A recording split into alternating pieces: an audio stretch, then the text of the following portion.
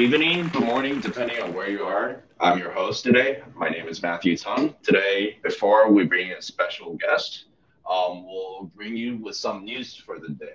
How are you, Michelle? Hi Matthew, I'm doing good. How are you? It's late, so I suppose coffee is my best remedy right now. So, Spotify recently announced its earnings, missing revenue expectation by 1.23%.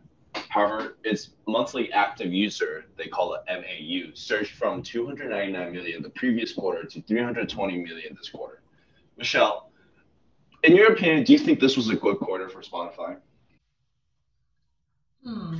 Um, I don't think I can say for certain whether or not it's good or bad, but I would think that the increase in MAU would be a good thing considering how everyone has turned to home consumption and not really, going outside. And so I'm sure paid subscription would increase. And I feel like the 1.23% missing revenue isn't too bad. So I would guess COVID kind of did Spotify good in a sense, I would think. What do you think? Yeah, you know,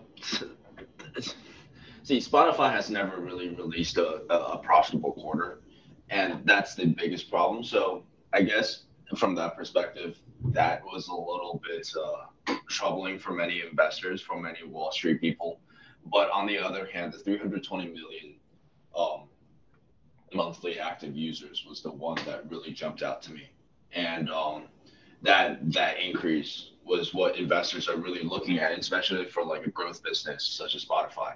This was a really good, at least a good news out of all the bad news that's around, not just to Spotify, but just to the entire, society and just COVID and all that. This is a great news for Spotify. Mm-hmm. So, second news that we got here, Kanye West. Of course, we gotta talk about Kanye. How can we not talk about Kanye West? Kanye West recently spoke on Joe Rogan's show. You know, Joe, speaking of which, Joe Rogan actually signed with Spotify. So another big hint on what we're going to talk about. Kanye West recently spoke on John Rogan's show. I quote, "I'm going to buy Universal, as in the Universal Music Group." This is obviously amidst the argument between the record label and the artist over the ownership of the master. Michelle, you know, we all know what type of person Kanye West is. Do you think Kanye is being ridiculous, or do you think Universal will be like, yeah, go ahead, let's get a deal going, let's see how we can get this cash in? You know what? Like, honestly, I feel like Kanye is bluffing because then again, he also said he was gonna run for president and, see what happens. And honestly, how is he gonna raise how much of it? Like, I mean, Universal is a $33 billion organization. How is he going to raise that much money? Right? So I'm pretty skeptical about that. I think he's bluffing. Yeah, he's got it. I mean, if you got the Kardashians behind you, you get to say stuff like this all day, every day. Sony, we're going to talk about Sony right now. Sony and TikTok recently struck a deal making all Sony music available to TikTok. Sony stock hit an all-time high after this news. Michelle, do you think this is a good deal? I would say that this is pretty good for Sony. Like, I mean, some of the songs that you hear on TikTok, like what the "Say So," like "Why Don't You Say So," like I think that song is from, yeah, like that song is from Sony, right? So like a lot of the popular songs rose from that record label. So to some extent, I think it's helping Sony then more than it is for TikTok. And TikTok is just a distribution channel for Sony, so I would say it's a good thing. How do you see it? Well, I do see it that it is good for both sides because Sony is a distributor well, no, they're not really a distributor. They're more like a supplier, whereas TikTok is the distributor, Yeah. like you said. But, there's one thing that I really wondered that I actually just thought of this question. Do you think that, TikTok being like a 15-second video, do you think that there will be some sort of like maybe dumbing down of like the royalty because TikTok only used 15 seconds or is TikTok going to be like, yeah, we're going to pay you the full royalty fee per song and per use because we're good people and we're kind people, or do you think that, yeah, TikTok's going to be like, yeah, we should reconsider this. We're only using 15 seconds. No, I actually think you brought up a good point because I wonder if they buy. I'm sure they buy the royalty for the whole song, but the longest video that TikTok has is 1 minute, right? So I wonder if they buy the licensing for the full song. And I think when you download a video on TikTok, the song includes in it. So I think TikTok signing deals with record labels has that royalty issue gone. But then I think for Instagram, for example, because they also have songs incorporated into their stories. I think if you download a video, the song doesn't come with it. So I think um, there's a difference that TikTok, kind of has an edge on. Yeah, I do think that there is. It's not really an edge to either side. I think this is definitely a win-win situation. I definitely wonder how this is going to play on. Whether the other big two, or the two of the other big three, Warner Chappell and also Universal is going to play along this game. For sure.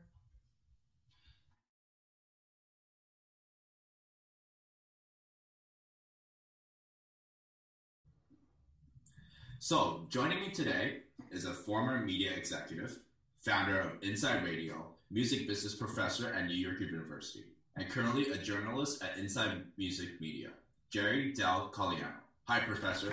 Hi there. Am I allowed to call you Jerry in this Yes, podcast? you can call me anything you want. So, Take my chances. so before we get into the topic, I want to know, because you're so outspoken about this, what are your initial reaction about the results of this 2020 election? Oh, did we have an election? Oh, yeah, that's right. We did, didn't we? This was the long national nightmare. Well, let's see how I can do this in a dignified manner. It just is one of the happiest days of my life today. This gives me the optimism. I think people cannot live without a couple of things. One of them is they can't live without hope, and they can't live without gratitude. They can try, but they're never going to be happy. And today I have an injection of hope that we can stop calling each other names. I was raised in a community in Pennsylvania, the state that just happened to push Biden over the top. And it was in one of those suburban communities where he ticked off the housewives, Republican housewives. And I lived there. I grew up there. My broadcasting career was in Philadelphia. And you're outnumbered by Republicans, and I was always a Democrat. But we got along. We just differed. And now we live in an era that's so toxic. Toxic not only here in the United States, but toxic in the world.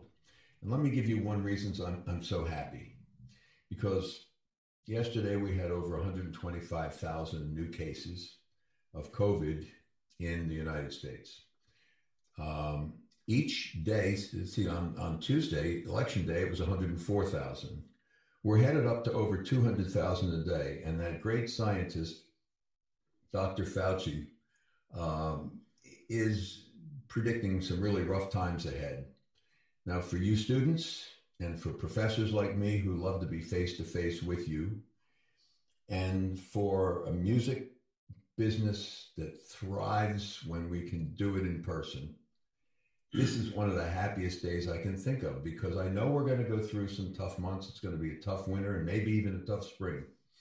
But somehow I believe on the other side of it all, we are going to have hope for the first time.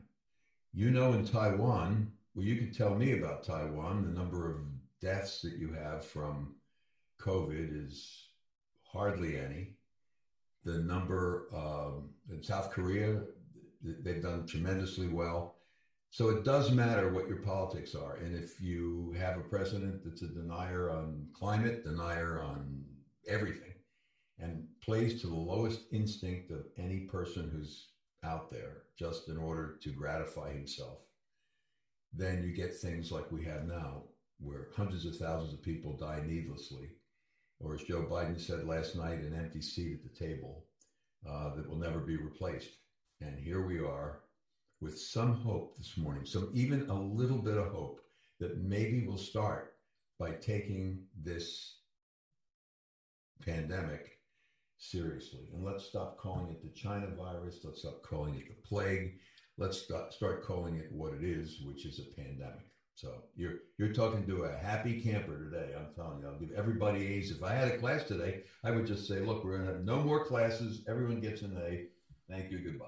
But unfortunately, by Tuesday, all this will wear off and I'll be back. Well, I'm glad that you said that you smiled. I wish our listener can see it right now.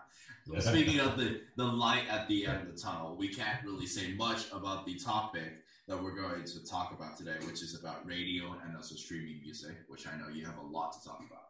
Now, for a lot of listeners, our listeners are more, targeted toward the young people. I know I have never really lived the days when radio was really, really dominant. Could you tell us, and also our audience, a little bit about the history of radio to streaming, or should I say, like, the downfall of radio? All right, let's try to make this as painless as possible because you really you don't want to see your professor cry because I'm going to, and I'm going to go back to certainly before my time because even though it may occur to you that I was there at the beginning, that wasn't the case. But, a little aside, my mother, before she died, she was in a nursing facility and they asked me to speak to the people in memory support. And the people in memory support were the people who are having problems with cognitive ability. There were about 40 of them. And I've done a lot of speaking in my life, and I never had an assignment like that. And I said to my wife, I said, I don't know if my career is going up or down right now, but they want me to do this. I have no idea what to do. They don't remember anything. So I went in and I talked about radio. Guess what? They remembered it. Unfortunately, they thought I was there for it, which I guess I didn't look too good that day. But, it was back in, when it started. So let's look at it like this. Radio initially was, a box or a device that people sat around because they could hear things that were not where they were. Families sat together in living rooms to be entertained, to be informed, to hear music. Imagine that, sitting around, I can't even imagine it, sitting around and looking at a radio with no picture and nothing coming out of it but sound. Sounds like a podcast, doesn't it? Oh, wait a minute. Let's remember that thought. We'll come back to it. So as time went on, television was developed. And people in radio said, well, television is really radio with pictures. And the radio industry started dying around the 50s when television began to take off. And they had their first rebirth. They became a jukebox. They became format specific, talk, news, and full service entertainment, top 40 rock and roll. And so that was an interesting time that radio reinvented itself and was coincided with television, because television, you got to see the pictures, and no matter how primitive it was exciting. But radio became something different. And then, believe it or not, that was AM radio. FM radio came along in the culture somewhere around the late 60s and somewhere around the time of the Vietnam War, the protests, civil rights movements. And when it came along, the FM radio stations played music. Guess what they did? They did something so awful. I don't think a professor could even say this without being censored. Music discovery. They had radio stations that didn't repeat. I'm not making this up. They had radio stations that didn't repeat a song all day. Before you keep going, could you explain to our audience here what is the difference between AM and FM radio? Okay, it's two different types of technology. The AM signal, and I'm not an engineer, but an AM signal travels differently. It travels longer distances, and it winds up hitting certain parts of the atmosphere at night, so it can go further. So you could listen to a Cincinnati radio station in Philadelphia, let's say, or a Detroit radio station, because it bounces off of the atmosphere. FM has greater fidelity. but it doesn't travel as far.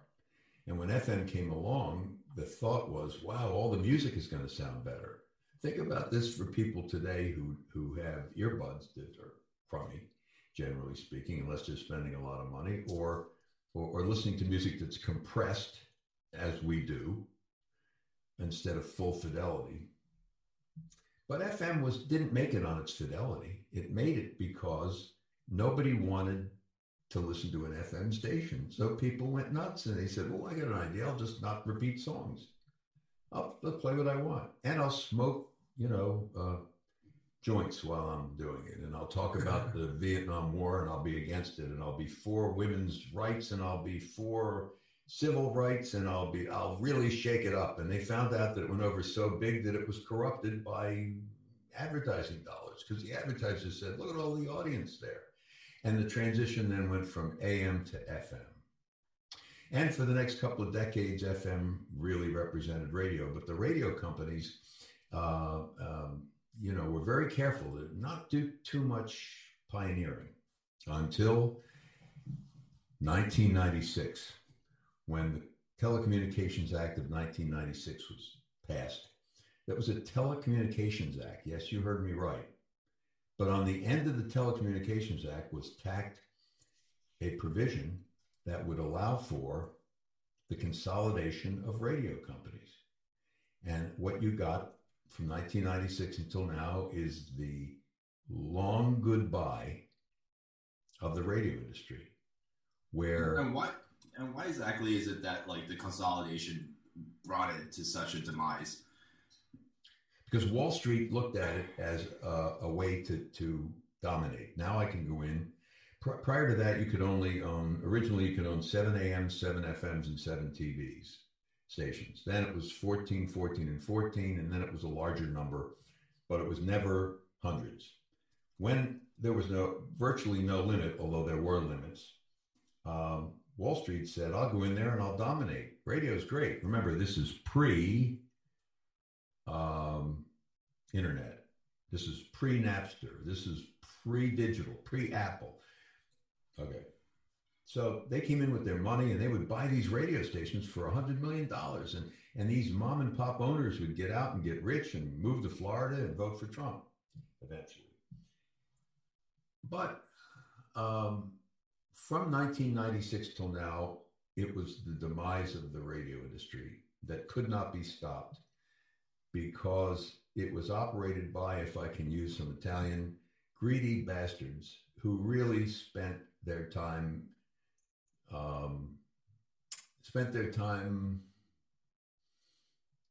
trying to get richer at the expense of the medium that they were dominating. And here you have it today, and I write about this in Inside Music Media. I mean, an industry that's dead on arrival, that has no way that it isn't all going to be in bankruptcy, at the exact time that a whole generation, millennials, grew up without any love of radio. So in short, what you have, and there's one more thing I'll say, and then I'll shut up, and that's this. Prior to Apple, prior to Napster, you're with me on this, right, folks? Prior to that, radio was a linear business. It still is a linear business, one to many. I have one station, I broadcast to many. But we live in a one-to-one world. We don't live in a linear world. And radio has no place in our lives.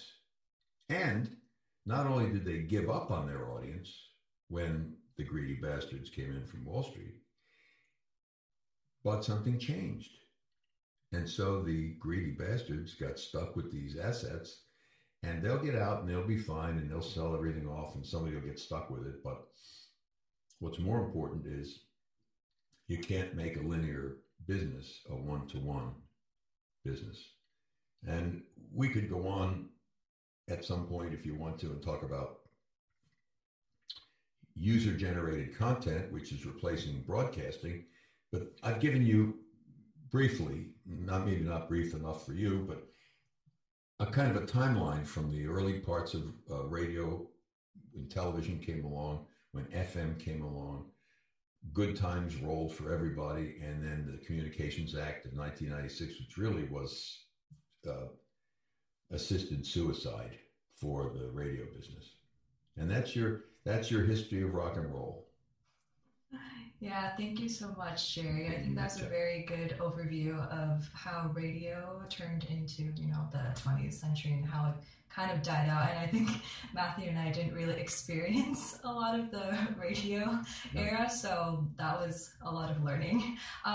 Actually, you mentioned something about linear and user-generated content. That's actually a topic that we wanted to get on because in one of your articles titled Spotify Radio Dies and On-Demand Wins, we just wanted to learn more about what are the two distinctions. And as the CEO of Spotify mentioned, that in the next 20 years, that is what Spotify is going to be. So could you tell us more about that? Yeah, well, I have a great respect for Daniel Ek, and but I think he is playing games a little bit. I don't think they really know what they're doing over at Spotify, and he admits it, that they're just trying things. They're embracing podcasting, but why? So they can find another reason to get people to subscribe, pay money for Spotify that he doesn't have to share with the record labels. So, but having said that, and that's just a little quibble that I have with him, I will say that Spotify has changed everything, absolutely everything, because it's allowed people to move on from linear to one-to-one. See, a radio station is not important. What's important is a playlist. Now, I'm being basic because there are things that are more important than a playlist. It's user-generated content, and that's where we are now. We're actually at that point now. And Matthew, I may have said this, and maybe I haven't said it in class because it's really tough teaching on Zoom. But next semester, when I do this course, I'm going to spend a lot more time on user-generated content, because I think that the timeline that you folks have kind of forced me to describe today shows as clearly as it could possibly be where we're headed. I was a program director for radio stations. I was on the air. I did all sorts of things, disc jockey, news. I did it all. And then I became program director, decide what music was played. There's no need for a program director. The user wants to be the program director. So we can kind of make that distinction while we talk about radio, because radio decided what you heard. I'll tell you, folks, when people went into, I programmed in Philadelphia, not a small city, and if you didn't get on a radio station like mine, your song never got heard. So they come in with payola, try to buy their way on the air, or talk you into it, or so you want to meet the artist, all sorts of stuff. But on my stations, I added 1 to 3 new songs a week. So this is your professor not doing music discovery, because music discovery wasn't the reason we existed. We existed to play music, and then when we got sick of a couple of things, we dropped them and added a couple of more. We don't live in that world anymore. And the reason we don't is because of Spotify and streaming music services. So Spotify has redefined for a generation how they get their music and use their music. And what I think is really significant about this moment in time as we are speaking, Michelle and Matthew, it's that it's morphing, even as we speak today, into user-generated content. I'll give you some examples. We already know TikTok. We know that we want to create our own content. But if I said that you could come back and say, well, yeah, that's great, that's music, and you're a music professor. What if I told you that there's a company called Tegna, Tegna, which is a television company, does local news, that they're building their entire franchise around user-generated content. And I worked in television as well, television news. So I used to go out and cover these stories and come back, and then you have 45 seconds on the air. Make sure you get your picture on camera, and 45 seconds. Now it's sent in by users, and they like that. So, and I'm going to develop more of this before I get to next semester, because you can tell this is a hot button of mine now. But We are at, even as we have this podcast today, we are at yet another significant change. We're crossing over from playlists. We're not getting rid of them. We're crossing over and we're entering a new territory, which said, it's wonderful, if Rat Caviar can tell us, what to listen to, or if my favorite hit playlist will tell me what to listen to, or if I can have that chill music when I'm studying, or can I make my own? Of course I can make my own, but now we're talking about using content in different ways, and you, the consumer, are the program director. Can you see how I look at things when you go back to the past, how it was programmed by professionals and why they have such a hard time giving up that power, and why you are now, you meaning the younger consumer, are now enabled because of things like Spotify? I think what you really pointed out here is the idea of like freedom, right? We there's kind of like a PowerPoint. It's just liberty. Is it you or is it me? And what it is really, it emphasizes the idea. I think it's called interactive media, where that's what Spotify really is. It's an interactive media. I agree. So there's one thing that you really talked about, and you actually talked a lot about this during class. In one of your article, you addressed that Spotify's declaration of success in the podcasting business is premature and misguided. Now, you know me, I love podcasts. So for those who did not check out our previous episode on Spotify, I'm an avid supporter of Spotify's podcasting. Could you tell our audience and convince me about your skepticism towards a podcasting business? I can tell your audience, but I can't convince you. It's like talking a Trump lover into giving Joe Biden a chance. It's not possible. Oh my God. I don't know. What am I on today? Boy, I'll tell you. Too much caffeine, maybe? I don't know. It's one of those days. But hopefully, to your point, I love podcasting. I just don't like it as a business. And I think it's being portrayed as a business. There is no business model for it. There are a handful of people who are actually making a decent living from podcasting, and companies that are embracing podcasting are not doing well. The jury is out on Spotify. Are they any better off because of podcasting? I don't think there's any evidence financially or any other way that we can see. So if you want to bifurcate the issue, I'll be happy to do it. On one side, podcasting is a tremendous example of user-generated content. You're able to do what you want.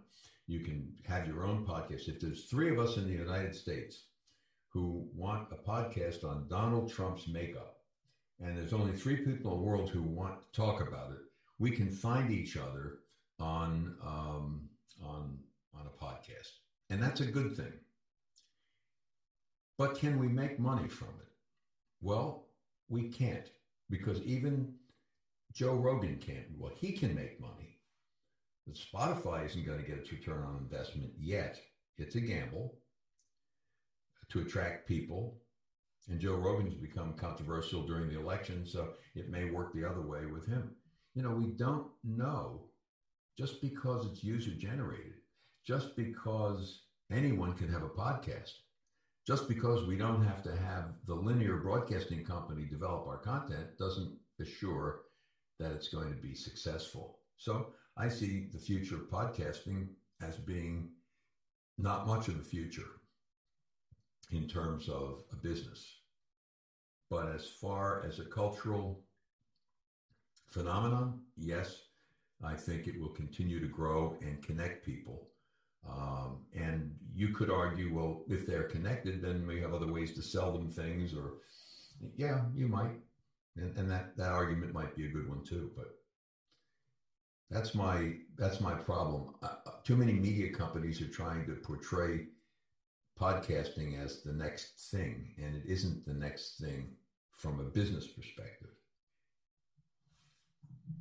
Mm-hmm. Yeah, you mentioned that podcasting is bringing people together, and I think us three now talking is is a really good example of that.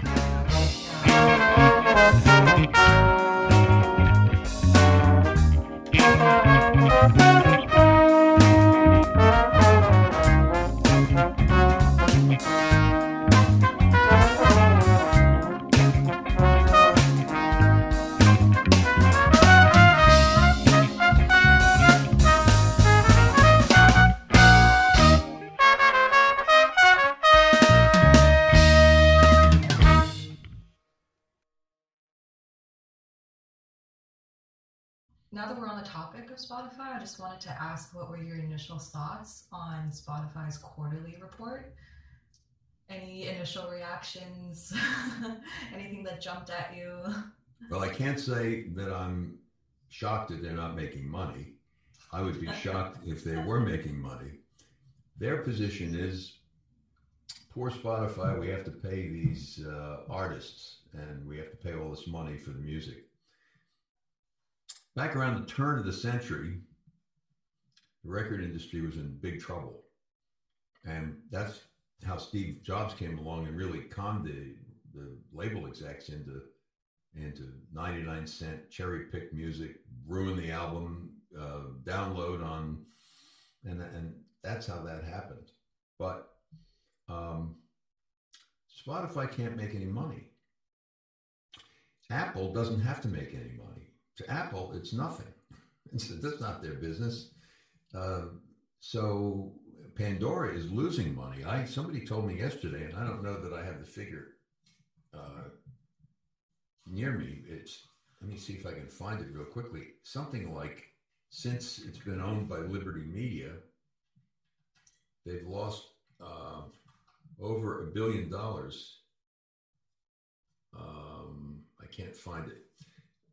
But there's no doubt that they have done poorly. So that's Pandora. That was the third biggest one of streaming companies. So you've got the streaming companies who are very much a part of the record label's success. Streaming companies are really not making money. Apple doesn't care. Not that they don't care, but it's not going to hurt them. Spotify is trying podcasting, which I think is a joke. Not podcasting. The fact that they're using podcasts to try to attract people to pay monthly fees, and Pandora is a music service that is losing money hand over fist. So we have a crisis coming. I mean, we have something that works great for the record industry and great for the artists. Could be better, but the companies, the streaming companies, are not quite able to make money. So we have a crisis, whether we want to admit it or not. And I don't think podcasting is the answer there. We got bigger fish to fry. I mean, you talked about royalty. I mean, I've seen the financial report. It was around like 70% that's attributed to cost of goods sold, and I've done a little research on what their specific cost of goods sold are, and really it boils down to royalty. And I think from a different perspective, I think the bigger reason why they would want to do podcasting is also because, hey, let's see if we can get these content and these listeners away from listening to more music and let them listen to more more podcasts, so that that turnover rate becomes less, so we can pay less royalty, and that gaps becomes much bigger. So I think there's an argument to why they would do podcasting, but I do agree from the financial perspective, is that ever since they have done podcasting, they have never. Well, not never. They've been profitable once, but they've never really turned it around like 180. And I think a lot of investors are trying to see that. So my question for you is this: what does Spotify have to do, or what do they have to do in order to survive from their competitors, especially with these behemoths such as Amazon, Alphabet, and then, well, the elephant in the room is really Apple here. Yeah, and Matthew, I don't know. I wish I could tell them that, and they would get a lot of good free advice. But that's the $1 million question. But I'll tell you some things that I do feel. I feel that Spotify is your is your shining example of a streaming music service. I think it's the preferred streaming music. They have that going for them. I agree with you, Matthew. I don't think that you can listen to podcast and music at the same time. You may be able to. You may be able to have music in the podcast. We're moving in that direction legally. But it appears to me that the end run around the record labels is not going to work. Especially among young people, and young people are the ones who really are important to Spotify. So you're not going to get them to listen to less music and more podcasts. You notice whenever I ask the class how many listen to podcasts, it's never really a huge number. I've never had any of them give me a huge, a lot of them put their hands up. They'd rather have music, listen to music. So I don't know that this philosophy is going to work. But to your question, to your point, which is what could they do? The best thing they have going for them is that they're most innovative. They're the most preferred streaming music service. I think that they're not going to be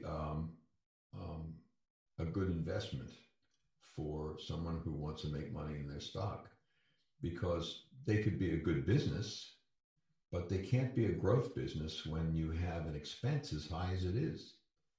And what are we going to do? Not pay the artists? I mean, they would probably go for that. But that genie is out of the bottle. I mean, I don't think we're going back. So they're stuck unless they can come up with something else to make somebody else go to Spotify. If the only place you could get TikTok was on Spotify, and you had to have a subscription to Spotify, then they would have successfully pulled off something else. But they've got to pay rights fees. So I don't think that I don't see it as a growth business. Just as a disclaimer, all my money's in Apple. I'm a big Apple believer. I've invested in it for the last 10 years. I don't buy broadcasting stocks. I don't buy new media stocks. I had Netflix for a while, and I had Spotify. I sold it. I sold it for the reasons that I'm sharing with you. So do I not like Spotify? No, I love it. I have it. Why not? But is it a business? Yes. Is it a growth business? I don't think so. Mm-hmm. Yeah, I think that's very interesting. And I just wanted to jump in because, you also mentioned before that, music streaming is just kind of like a side business for Apple. They have bigger things to worry about. So, and I think in one of your articles, you said that Apple is sort of relying on a similar linear radio model versus whereas Spotify is on the other end of the spectrum. I was just wondering how you would see the competition between these two would play out. I mean, you already stood your ground on how you see Spotify would be in the future. And I just wanted to see what your thoughts were on Apple and their music business. Well, I'm not sure how linear they are, but I do think that that Apple is a company that's always underestimated, and I've done it, even owning its stock. I thought when they went to a music service, this would be the biggest flop you ever saw in your life, and it turned out that in no time, really, they were competitive with Spotify, at least in North America. So Apple has so many more choices than Spotify has, because Apple is in our lives all the time. They're everywhere. They're on our phones. And as you're going to see when we in a couple of weeks in class, when we talk about Apple Glass, which they're developing for 2022, we think, where your contents of your phone will be before your eye. Augmented reality will be a reality. This is Apple. And Apple, a lot of people don't understand that Apple is not the most innovative company in the world. They just make things intuitive. Like when I go somewhere with my wife and something is so difficult. I always say, God, we need Steve Jobs right now. Let's make this simple. This is overly complex. Think about when you check out of a supermarket. Why is it this complex? It shouldn't be. So I think that Apple, the beauty of Apple is that it's able to take other people's innovation and make it look better, feel better, and more importantly, make it more intuitive and fit into the Apple network community that we all have. We're all connected. You know, before I buy anything other than an Apple device, I have to decide what I want to give up. So, you know, we're stuck. It was PC or Apple back in the day, and now it's Apple or Android. Make up your mind. That's what you're going to probably be. So I don't see them as great innovators, Michelle. I don't see Apple as doing anything particularly exciting in the area of podcasting. I think that there's part of Apple that, and maybe this is what I was trying to get to, that wants to be a little more linear because it's an older, the guy that runs it is older. He's got an older mentality. Generations matter. If you've got somebody running it that sees things from the perspective of his or her generation, then obviously it's going to have an impact. But are they innovative? No, I wouldn't say so. But they make great products. To interrupt you here, I think this really boils down to that one question, right? Is Apple One, like the service package, really going to flourish? Like, I think that's the actual question. No. Is that going to flourish? I don't think so. I don't think so. Now, let me ask you two a question, if you don't mind. Does that matter to Apple if it doesn't flourish? Oh, I did it. I stumped you. You want to give it a try, Michelle?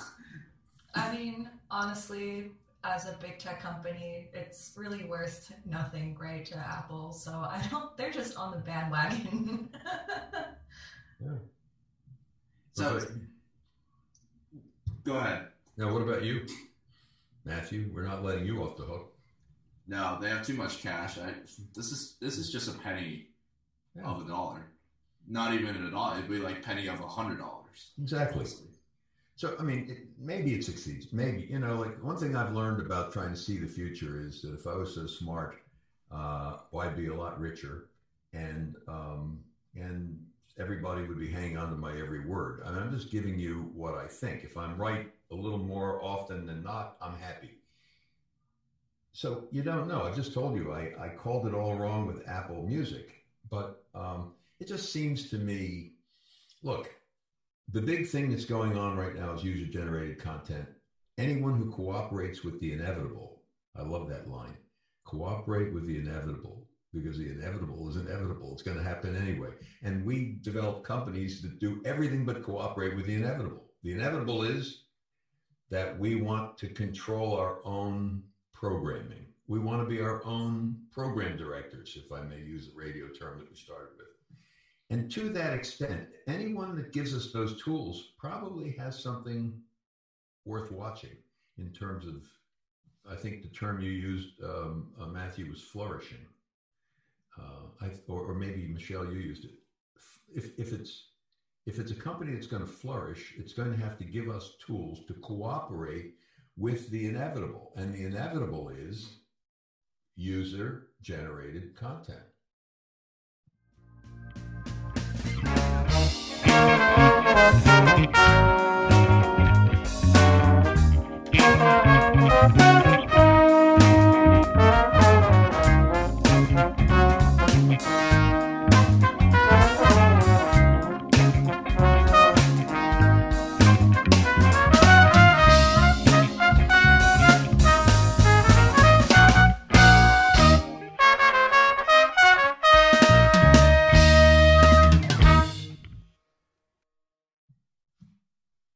I absolutely love that quote.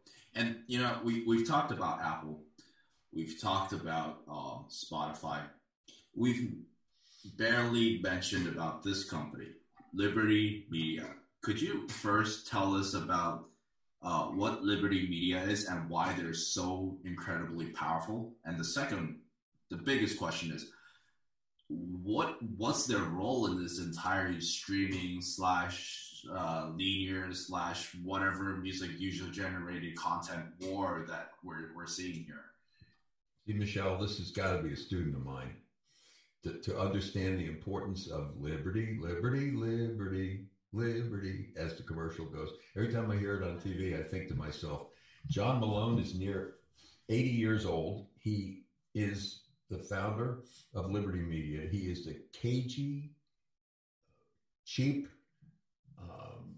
ruthless man who is running this company. That he's putting together, what's odd about it all is he's putting together a media company of essentially traditional media, which we've, I think, buried today. We're actually doing a funeral for it today. And he's buying it for pennies on the dollar. So let's go through what he has in mind, because, you know, you're wise to be looking at somebody like this. Back when satellite radio was launched, the radio companies were really worried. Back in the early 90s, they really worried about satellite radio. That people could pay for digital music, it would sound better, no commercials. But satellite music never killed the radio star. It never really killed radio. What satellite radio did was there were two radio companies, they merged into one, and they still couldn't make a go of it. So the guy who ran the one company, the guy by the name of Mel Karmazin, was either going to bankruptcy or he needed, I want to say, $300 or $400 million to keep going. And what did he do? He went to a man named John Malone. Yes, that John Malone at Liberty Media. And he borrowed, I think it's $300 to $400 million. And John Malone got a couple of seats on the board. And guess what happened to Mel Karmazin? He got kicked out. And eventually, John Malone took over satellite radio, of which there's only one. There are no competitors now. One. Monopoly. It's a big business. It's got 30 or 40 million, almost not quite 40 million subscribers, paid subscribers, a lot of revenue coming in from non-advertising. But he's bought other things as well. I mean, he's got an interest in Live Nation, and he wants to buy more. Right now, this would be a great time to buy Live Nation, wouldn't it be? Because it's going to be quite a while before we see live performances again. My own prediction is 2 to 3 years. I would be shot in the hallway of the education building at Steinhardt if I said that. But that's what I believe. If you go back and study the other pandemic, I mean, we got to get back to live music, but it's not going to happen if we have a virus. So he bought that. And he also wants to buy, he bought Pandora. Now, Pandora was on the ropes. And what did he do? What he normally does. He comes in and steals the company. So now he's got a satellite radio company. He's got a streaming music company. He's got Stitcher, by the way. He bought that for cash. He's got Live Nation, Ticketmaster. He wants to buy more of it. What a wonderful time to buy them. And he wants to buy iHeart. So he can have terrestrial radio. But Jerry, you just told me terrestrial radio is over. It's linear. Why would anybody want it? Why? Because he is going to make it an add-on to satellite radio, which is also linear. And he wants to buy a record label. Now, he's tried. He can't, because the record labels are not on the ropes. They're not cheap. They're going for IPOs, even in the middle of the economy that's iffy now. So he can dream on, as Aerosmith would say, but he is not going to buy a record label unless he pays a lot of money, which he's allergic to doing. eventually he'll kind of nibble around the edges and get more involved in the music aspect of it. But you see what he's putting together here? He's putting together a media company that has everything in it, from streaming to podcasting to live touring to terrestrial radio, and hopefully for him one day, a record label. And you should dread that day. You don't want that to happen. That'll be the end of the good times in the record industry. Now, why is he putting all this together? Because he's going to do a thing called programmatic buying, which allows advertisers to go online and say, you know, I'll buy a little Pandora, I'll buy some ads around Omaha, because I can do that with Pandora, I can target it. I'll buy some satellite radio, I'll buy some terrestrial radio. And you do it all online, you don't need people, doesn't cost any money. That's the company that Liberty Media is putting together. So I ask you, would you be concerned about that if you were going to have a future in the music business? I think that sounds a little bit dangerous, right? They're becoming sort of a monopoly and they're trying to own everything, spanning from radio to streaming to live music. That is really risky. I mean, I would be concerned except for the record labels, but I would certainly be concerned. Yeah, what about you, Matthew? I mean, just the audacity. No, I'm just kidding. It's a pretty ambitious move, but I would counter the argument. First of all, there are a lot of media companies out there that do dominate and do very well managing, talent and all the media companies. But here's the question. Liberty Media is a losing money business. I mean, I've checked their financial reporting. They haven't had a single year where they have been profitable. Pause. After the time of this recording, I realized I accidentally mixed up Liberty Media's financial data with that of another company. Liberty Media is not losing money at all, and they're a very profitable organization. Now let's continue. So my question is this: well, how does he have all these cash while he's losing money? And number two, why is he doing all this while he's losing money? Well, I haven't looked at his financials, and I can't speak to that, so I don't know. But I guarantee you that he is not hurting, and that he is quite able to put these assets together for the promise of what it'll bring. And if he's a true entrepreneur, let's see, he's 80 now, so by the time he's 90, he could sell it probably for more than he paid to put it together, since he's putting it together, buying it on the cheap.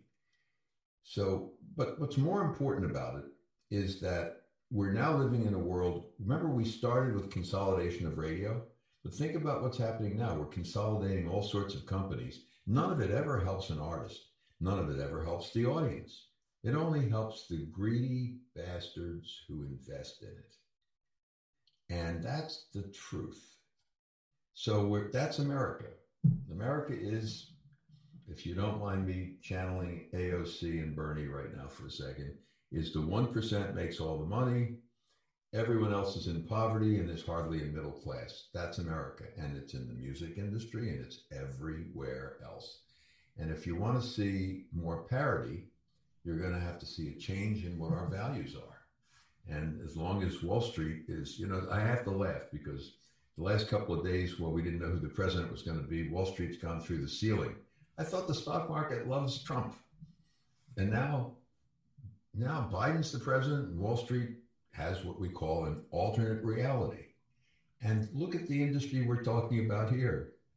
We're talking about the music business, an alternate reality. Oh, we're going to be back to live events next year. I'll make you a bet right now. You want to bet me we won't?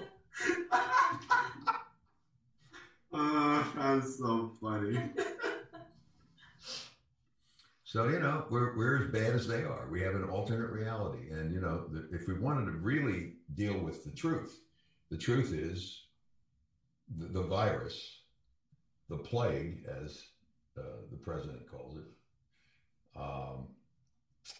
is not going away. Yeah. I'm sad about that in so many ways. It's you don't even know. And when I teach a class great people like I have. I love teaching at NYU and I love my students. And I'll tell you, not to be able to see them ever or be in person and have some excitement together in the same room. So it's that. And it's also other things too, like the reality is that you don't get out of a pandemic because we're tired of it. I'm sorry. So it's going to take some time. So there's an alternate reality, even in the music business, that says, no, I think we'll be late 2021. Yeah. That's funny because when we broke up we hunkered down in March of 2020, we all thought we'd be back in the classroom before the end of the semester. We thought live music would be back over the summer. I mean, we just have our head where the sun don't shine. And so there's that. Yeah, and I just had a quick thought about live performances. I think Yes. I forgot which artist it was. I think it was Steve Aoki. I think they were trying to experiment with a virtual reality concert. And yeah, I mean, that's really expensive. It's high barriers to entry, and I'm not sure whether or not a lot of artists are going to go with that way. And certainly, I don't know if that's going to be the new normal, but that's not going to replace any live performance. So I find that really interesting. I don't know if virtual reality would actually solve any issues right now. It's interesting you bring it up, Michelle, because in Matthew's music and media class, I'm bringing in a friend of mine from UCLA who is going to demonstrate exactly what you're talking about, how virtual reality can be used for now as a substitute for live events. So we'll actually see it. And if you like and you're available and want to join it, Matthew can give you a link and I'd be happy to have you as a guest. Because I think you brought it up. I think you'd be very, very interested in it. Now listen, let's try to keep it real. Virtual reality is actually has already begun to produce dividends. Now, let me explain. We're able now to do things not live, let's put it like that, that show us parts of the artist's lives and how they go about their work in ways that we didn't see before. And people seem to like that. That becomes a function of our ability to spend time with them in a digital way. However, we still can't enjoy a live performance. So I just want to throw a couple of things out to you, and don't ask me for answers because I don't have any of them. I'm one of these sneaky professors that just has questions. Like, for example, if you're 12 years old, and if you believe your professor who says 4 years from now, we'll probably be returning to full-time live events, that means Mick Jagger will be over 80 and he's the #1 touring artist. The Stones are. All right, let's say 4 years from now, will he be then? Will everyone come back? If you're 12 years old, if you are, will you come back to something that you never got involved in the first place, but you found a replacement in virtual reality? I don't know the answer to that. And is it possible that that the relationship between is it possible that the people who are making all their money touring right now, which largely are baby boomer acts and arguably some Gen X, basically older, not hip hop as much, is that what's going to happen? In other words, let's go into since it's Donald Trump's day today, let's go into an alternate reality and say, you know what's going to happen in 4 years? We hit the pause button and we unpause it and we just pick up where we left off. Isn't that wonderful? Because I'm here to tell you, I don't think it's going to be that way at all. In fact, this is why you should be happy, because everything is going to be disrupted and it's on your watch. All the startups, all the new companies, all the answers to an audience that has changed. We've finally gotten rid of baby boomers. God, Professor Miller hears me say this, he'll say, oh my God, don't get rid of all the baby boomers. But no, I'm just saying, Mick Jagger and the Stones, this is your top revenue producing live act prior to this everything breaking down. So what happens when we come back? It's all going to be different. And it's great opportunity for young people in this business if they understand that we're not just going to hit pause and then restart again. We're going to start from a new place. That 12-year-old I started with is not going to be the way a 16-year-old would be a number of years later. They're going to be completely different. And one way we can see already, because they're going digitally, they're getting more and more involved with the artists. And you can make an argument, well, the K-pop acts, BTS, they're making money. Yeah, they're $20 million. Yes, I'm not taking anything away from it. I'm just saying it's not likely to be replicated at that level.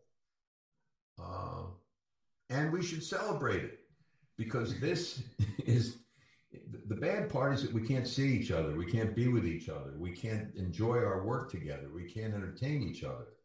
But the good news is that we're finally breaking with baby boomers. We're breaking with the past that has controlled everything. And now it's on your watch. What are you going to do with it?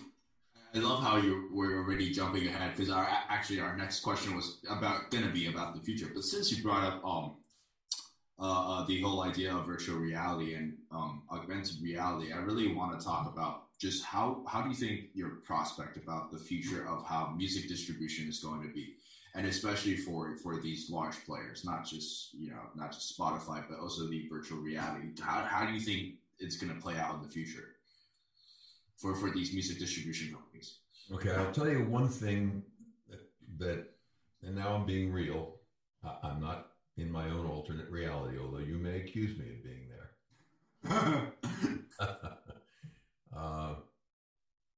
I don't think you're going to ever get rid of the record labels.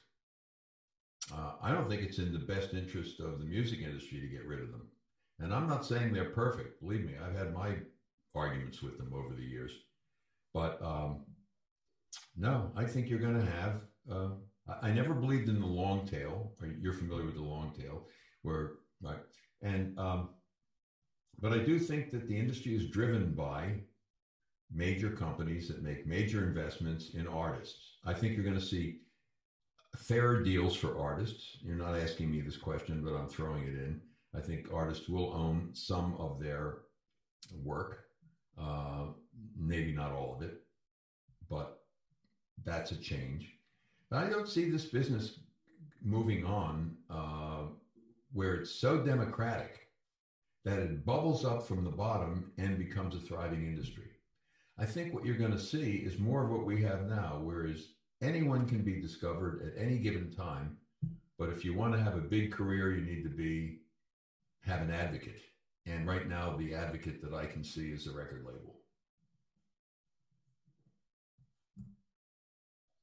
Before we move on to our favorite segment, Michelle, do you have any questions?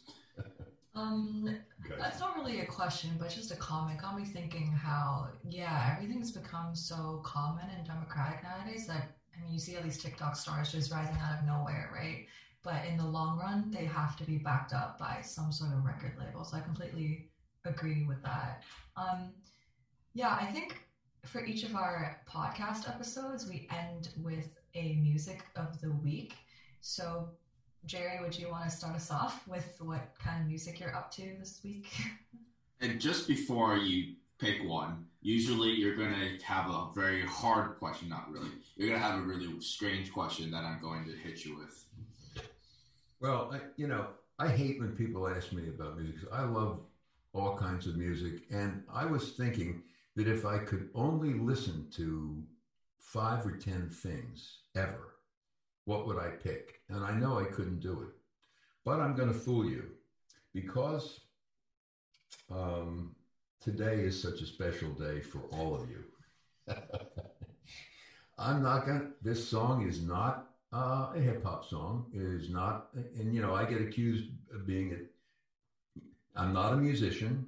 I am a top 40 radio program director and disc jockey. So I like any hits channel that you have. But today, in deference to the national holiday that it is, I'm going to suggest, I don't even know whose version of it would be, but I'm going to suggest the song back from way before my time and Professor Miller's time and anybody working at as faculty at NYU. I would say Happy Days Are Here Again, which is a song that used to be played by the Democrats at their conventions and when they won their elections. And you're going to make me go find a version of it at some point and just ask Alexa to play it all day long. But I don't even want to categorize genre or anything, because this is what the beauty of music is, that it's everything and it's anything. It's got the potential to be something, or it could be nothing. It could come and disappear, but it served its purpose. And that's, you know, and you're talking to a guy who makes hits, who programs hit stations, who wants to get ratings and wants to play the hits. And that's what I'm always criticized for. You know, what kind of musician are you? Well, I'm not a musician. I'm a program director. I make the hits. So Happy Days Are Here Again. So, speaking of happiness, what is going to make your day happier than this? I really don't. All right, Michelle. Maybe if AOC declares she's running in 2024, that would make me happy, because I would like to see the country move in that direction, where we have more social justice and where we have people taken care of, that our government exists to make lives better for people, where we can have people who live in poverty that don't get prenatal care can actually have children without us having to have a debate about whether we're giving welfare to them. Can we take care of the babies? Can we educate people? You know, I'm a flaming liberal, but you know, today I'm going to put all of that aside and I'm going to say, thank God something good happened, where maybe, at least for a period of time, we can live up to the potential that we have in this country and differ, but love each other along the way. Okay, so, Michelle, what's your music of the week then? I just wanted to say, as Jerry was saying this whole time, was speaking this whole time, sorry, I was cackling in the back with my microphone muted. Anyway, I don't have any song in particular, but I'm kind of a basic, I listen to the top 40 songs as well, but sometimes I just discover new music with the Spotify playlist, as we were talking about, putting in the user-generated content mentality there. I've been listening to this playlist called Chill Hits. It's created by Spotify, and some of their artists are Brockhampton, Low, Emotional Oranges, etc. And it's just a playlist that I listen to at the end of the day to rewind, etc. Definitely a place that I would recommend, which kind of ties into what we've talked about today. And what about yourself, Matthew? So, my song, I'm gonna have to go with what how Jerry is feeling here. I'm gonna go with "Party in the USA" by Miley Cyrus, because I don't know if every American feel this way. We're not a political channel, but this is exactly how I and my friends feel. It's a party in the USA, and you know what? Blues are coming. I just got an idea. Maybe I'll change mine to "It's All About the Bass." Boy, am I going to enjoy that song and read whatever I want into it now, because I just need it. It's a good jam. Oh, I'm such a top 40 guy. About that bass. No trouble. Oh, Matthew, please. Okay, so that will do it for today, our audience.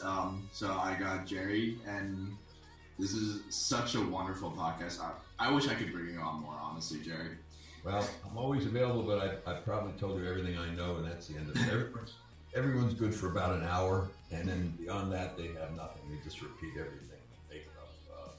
But when you get the podcast together, let me get the link for it. You know what I might do? I might even put it up on Inside Music Media and have some of these folks in the industry listen to what reality looks like from the way we talk about it in our classroom. And Michelle, I mean it. If you want to come to our class and see that session, it's on Matthew, immersive technology. When we get to that session, thank you. I would be honored to join. It would be a pleasure to see you again. So, how can our listeners reach you? Well, you can contact me by email if you want to, j.colliano@mac.com, and or you can get my social media stuff and put it up there. But I would love to hear from anyone who agrees, disagrees, or who can just bring some interesting thoughts. After all, isn't that what we try to do in class? I know that it's supposed to be that you go to class and you learn everything the way the professor wants you to learn it. We'll test you on it to make sure you know it.